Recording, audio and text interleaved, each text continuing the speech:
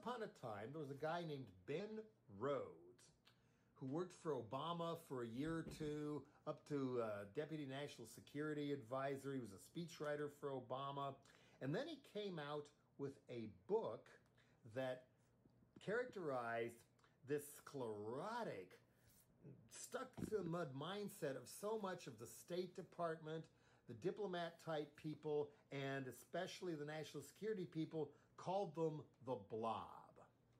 This clueless, snake-eating its tail establishment who all went to the right schools, all come from the right families, or at least cultivated the right connections with the right flavor of brown lipstick, displayed just right, who all know what's best for other people's countries, because that's the same thing they read 30 years earlier.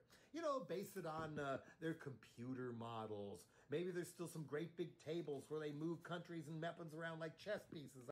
He's talking about, of course, limits to power here.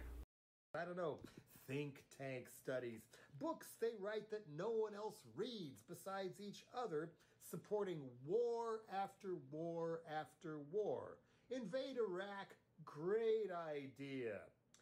Without even trying to actually learn the country, or its customs, or its culture, or its people, let alone visit them or even talk to them.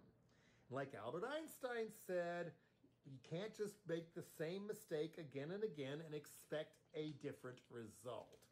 That's the blob in a nutshell.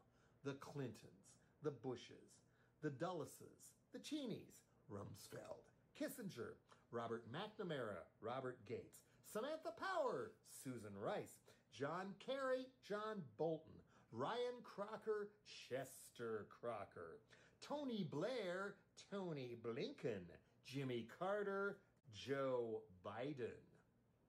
The blob and the mistakes over and over and over again.